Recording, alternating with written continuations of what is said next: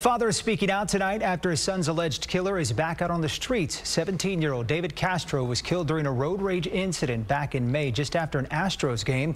And just last night, the man accused of killing him, Gerald Wayne Williams, seen there, was released on bond. Castro's father says he got that news that Williams was released just last night. He also called the system broken. The murderer of my son has been set free.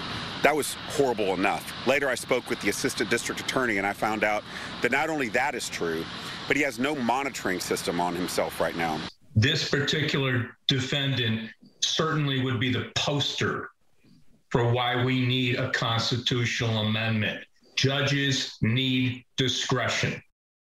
Castro tells us he plans to be active in making sure accused criminals stay behind bars. He's asking the public to call their elected officials and demand change.